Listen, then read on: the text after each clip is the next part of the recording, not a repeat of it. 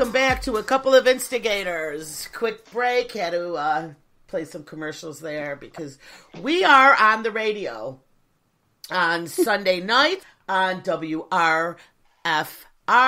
Then we will be dropping to podcast on Mondays, and we are on everything, iHeartRadio, SoundCloud, iTunes. You can follow us on Couple of Instigators Facebook, Couple of Instigators on Instagram. And because there's so many now, I'm not changing the name, but I did add a couple of more instigators. So you can still find us on Couple of Instigators. Okay, so we're talking about family dinners. This is how we ended it the last one. So next we're going to, Teresa, what goes on with you for Thanksgiving? So this Thanksgiving, I am leaving and going to Charlotte, North Carolina. Oh, my favorite. Yes, it's so pretty. I can't love wait it. to go to my brother-in-law and sister-in-law's house. Uh-huh. And then my mother-in-law is also coming with us. So it's going to be all 5 of us together. I'm hopeful that's okay. It's all going to be fine. Yeah. We're planning on just really eating. And then my sister-in-law are going to be drinking martinis nonstop. Right. So I think it'll be fine. But we have discussed, so my brother-in-law has gained a little bit of weight, but not like tragically like obese. He just looks like a car salesman now. Uh-huh. And so he said he wanted to prove that he was still in better shape than his wife, Lydia. And so we're going to have an NFL type combine.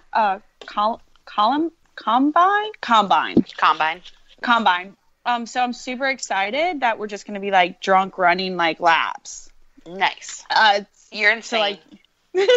But I'm not quite sure what we're going to do. And then we're also going to hike some, I think, at some point if the weather's nice. Uh-huh. And then we were trying to figure out how long of a hike we wanted to do because we also want to continue on with the drinking.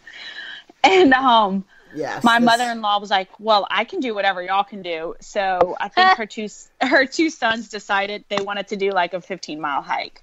So it's going to get it's going to get interesting. I'm bringing treats. You're bringing the cat? No, I said I'm bringing treats for myself. Oh, treats. Okay. The cat. I thought you were bringing the cat. No. Serena she has to stay outside. I haven't even looked into someone to feed her that yet. I should probably go do that. What do you mean stay outside? Well, I'm not going to be home, so she has to be outside. Wait. What? The whole time you're gone? It's only 4 days. Wait.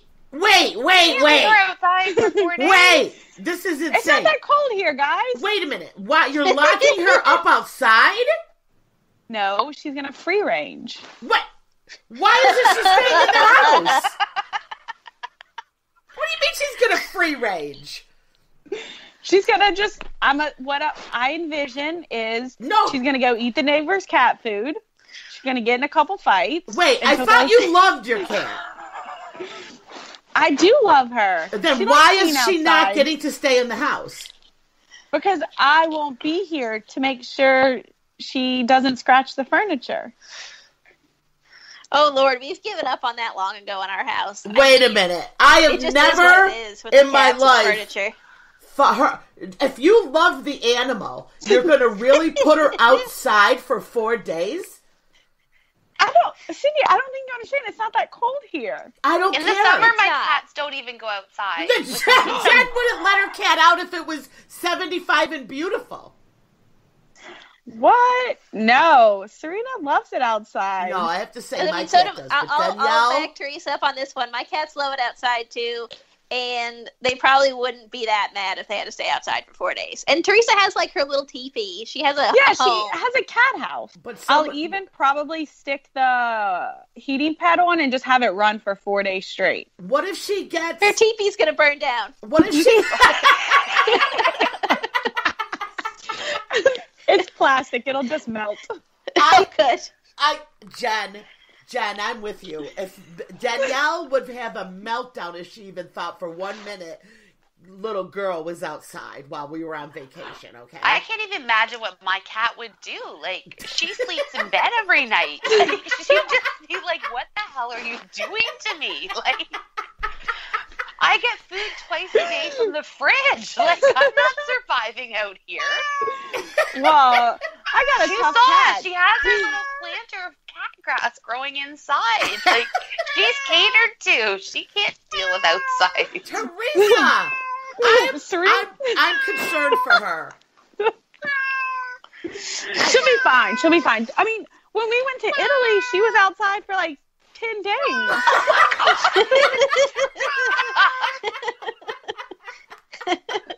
You know, one of these days you're going to come back from a trip and she's just going to be gone. She doesn't love She's going to that move in with somebody else. She's going to rehome herself. I don't feel I mean, like... when we're gone, we have a cat door, and my cats just come and go as they please, like they do when we're home. Right. And I just have my neighbor come over and feed him once a day. Okay, so here's a question for you, Margaret. How many dead animals do you find in your bathtub when you get home from vacation? You know, it's funny. You'd think there would be, like, just a pile of bodies, like a mass animal grave in my shower. But there's not, because I think he brings them to me as gifts. So if I'm not there... In fact, he's mad at me when I leave. But you're correct that's so he's always punishing, a fear. He's punishing you now by not leaving lizards in the bathtub. Yeah. No snakes for you. No lizards, no snakes, I forgot no about birds. the snake. Oh, there have been many snakes, and it's horrifying. I would It's snakes die. on a plane, it's snakes in a shower. Reason number 37 why my cats don't go outside. I don't want them bringing snakes I mean, in the it's a house. trade-off, but then there's no litter box. That's true. Yeah, that exactly. would be a good one. If they can go outside, they're the most low-maintenance pets you could ever have. Yeah, well, my cat goes in and out, but we don't have a door, but every time I let the dog out to go to the bathroom, you know, she goes out. She doesn't go far. She pretty much stays on the deck, and when she wants to come in, she jumps up onto the kitchen window and stares at us. So instead of even opening the door now, she wants the window opened and the screen pulled so she can come in and step over my sink every time. I used to have a cat that would do that. Yeah, now when I open the door to let her back in, she just won't come in. She stands there and says, no, let me in the window. That's it. Understandable. And you do it, right? Well, yeah, I can't leave her out there. Yeah. Danielle would have a heart attack. Like, she doesn't even, if I go to bed and I leave kittens outside, we call her kittens or little girl, she will wake up in the middle of the night and I could hear her down there screaming, kittens! Kittens! At 3 in the morning because I've left her. No. Well, exactly. See, I let Serena live her best life outside. Well, apparently, we're speaking of cats. My cat this morning, she's in trouble. So Danielle was marching up and down the hallway earlier up here and was going, where is she? Where's the cat? Where is she? I'm like, what's wrong? What's wrong? She's in big trouble. She's in trouble. She broke into Grandpa Roy's catnip. Okay. Danielle's Grandpa Roy had this homegrown catnip that we've had for years. And it's apparently real powerful stuff, okay? So she broke into it, and she is now stoned out of her mind somewhere around this house. That is hilarious. And right. And Danielle said she can't find the lid, and the cat, I haven't looked. It's in her back room. The little girl has her own room. So so little girl's in trouble, and she loves to get really stoned just like her mother. So me and little girl have a lot in common. So right now, currently, our cat is missing, completely high as a kite on Grandpa Roy's catnip. But listen, you guys, I love my cat so much that I order it's like grown in the wild of Colorado, up in the mountains, catnip for her. Because if I only want the best, she deserves the best. Well, you know, it's funny, Cindy, I used to always just buy whatever they had at our pet store, but I just ordered catnip from Colorado. Yes! And I tell you what, they really like it. They seem to like it better than the other one. I'm wondering what else might be in that catnip. Right? Right. But yes, Margaret, I love that you did that too, because I thought, you know what? I only want my stuff right from Colorado, so should she.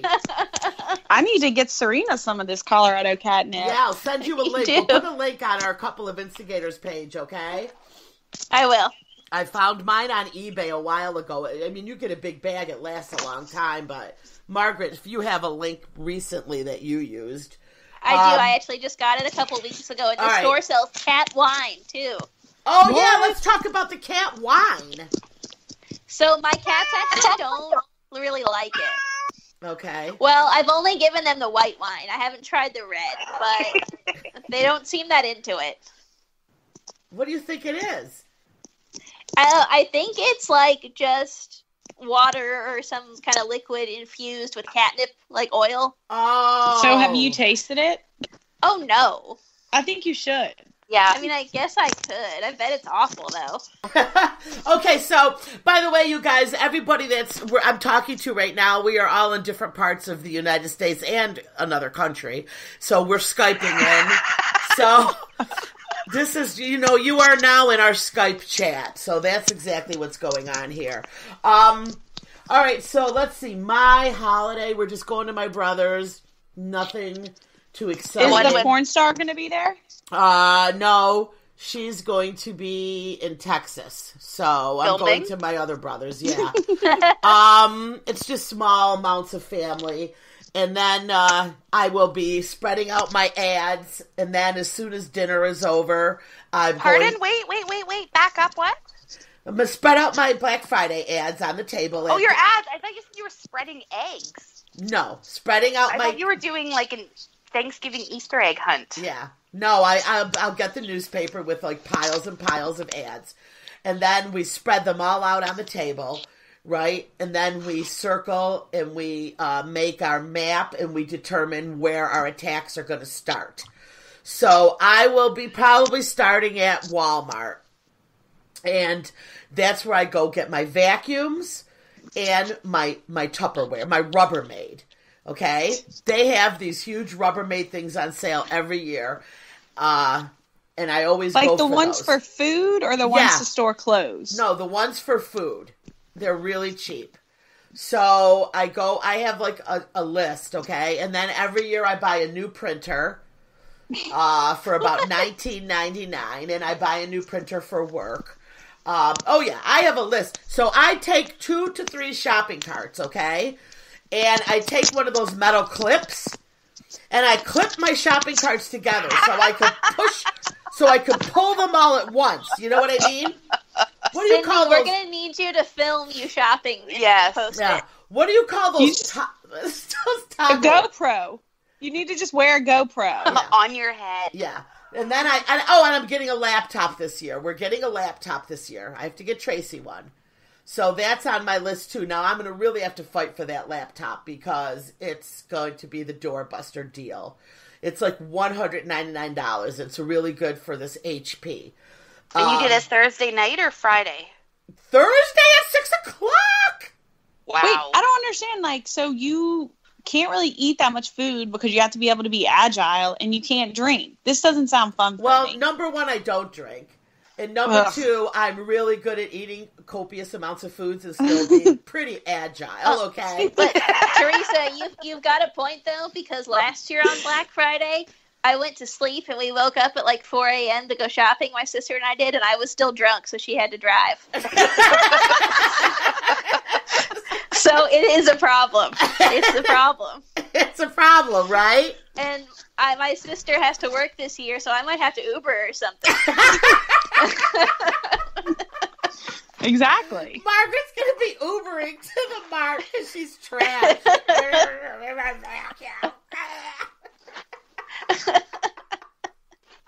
And then, like, you're half drunk, so you don't actually know what you're buying. Well, I bought the weirdest stuff. I mean, I bought an electric blanket. I live in Florida. Really not necessary.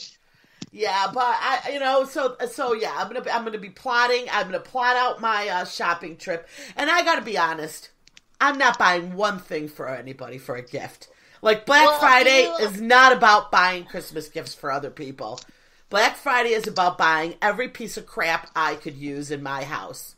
So do you buy anything fun for yourself? Like not stuff you just